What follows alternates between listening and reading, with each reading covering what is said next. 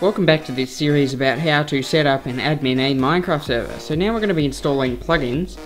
The quickest way and easiest way to get plugins is from the Bucket website, but I usually just find them by googling. So the first plugin I want to install is called Essentials. It's for Bucket, and it's basically this plugin which has a whole lot of different commands and things which are really essential to being a Minecraft admin. So you can see I've gone to its Bucket plugin page, and we just hit download on the right here,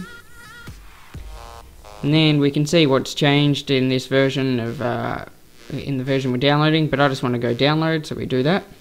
Now I've already downloaded this, but for Essentials you do need to extract it, and then you come up with all these .jars. I'll just quickly show you here actually if this wants to load.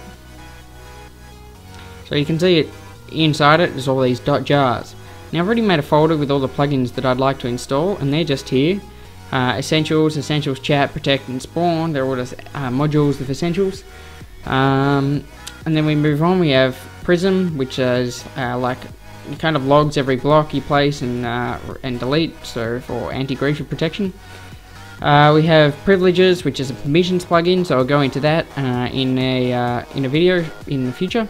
And we have World Edit, which is it gives you this wand and allows you to select large regions and do different things to those regions. So by default in World Edit it allows you to like change the blocks or replace blocks or whatever, but other plugins do hook into it to do other things, like Essentials allows you to set a jail with it. And finally we have World Guard, which allows you, once again with that World Edit wand selection, to guard certain areas, so you can turn off PvP or make a message turn on, or a variety of different things. So to install these, it's very simple. First we have to stop the server, which apparently we've already done. So we just need to drag all these in to the plugins folder, and we can see they're in there. And so now all we need to do is run. And we'll go ahead and configure all these different things. You can see they're all loading for the first time. Now if we head into the plugins folder,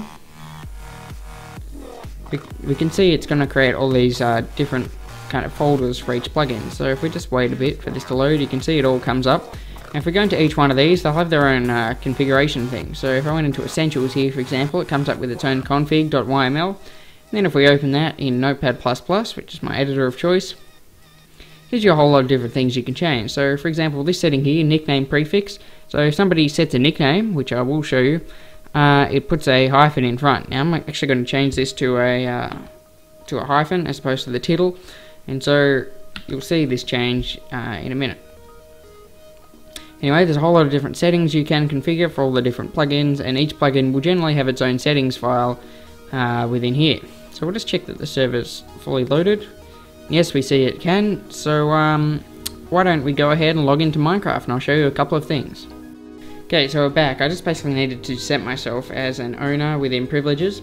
Anyway, if I just go ahead and left click in my first position that I want, so let's say here, sets my first position, I can go over to the other corner of my proposed rectangle, and it basically selects everywhere from here over to there, but as a rectangle, as a cuboid.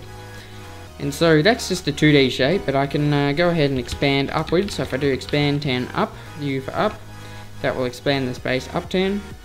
And I can do a whole lot of different things. So the first one I'm going to show you is set as iron, and that's just going to set that whole area as iron blocks. And it's solid, so if we go in, it's just all iron. But we can go ahead and undo that. It gets rid of it all, or we can redo if we want. I'm going to undo, and we can do another thing here. We can replace, say, the grass with log. That goes ahead and replaces all the grass blocks with logs. So you can do replace with anything, so we're going to undo that. Some other cool things, you can do walls. If I do walls glass, it's going to make all the walls of this thing glass. Alternatively, I can do outline glass. It does the top and bottom also. Undo that 2 times. And yeah, but I'm going to show you another thing. If we go ahead and create the outline as bedrock, for example. So I've made a big bedrock hole. We'll create a bit of a gap so we can see inside. With this, I can set this as a jail. So I've already selected that region, so I want to make that a jail. So I go set jail. this is with using essentials. Go set jail, and then you type in the jail, what name you want to call this jail. So I want to call this jail Bedrock. So jail Bedrock has been set. Now if I want to jail myself, this isn't going to work because I'm an admin, but I can do jail Sammy10 and choose the jail name, so Bedrock, and it goes ahead and jails that person. So there's one feature of essentials. Some other things in essentials, you can set a nickname. So you remember before how I changed the title to a hyphen? If I make my nickname Sam and then I talk, you can see there's a hyphen before my name, if you look in the bottom left hand corner. And yeah, so that's pretty much the plugins that I installed. They all do lots of different things, and I'm not going to go through every single function, but just bear in mind that the plugins you install, they will add performance. They will have performance effects on your server, so the performance will go down the more plugins that you're running and the more players you have.